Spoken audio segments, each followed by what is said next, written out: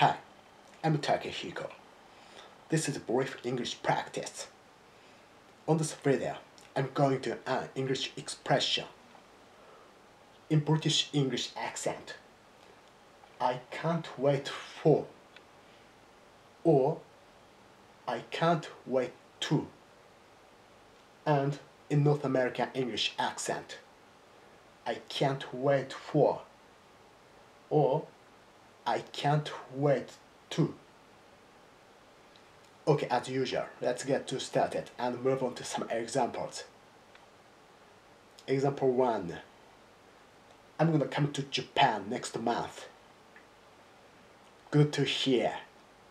I can't wait for that. Okay, next. Example 2. I can't wait to speak English fluently. Yeah, I know what you mean. In order to achieve that, continue learning and practicing every day.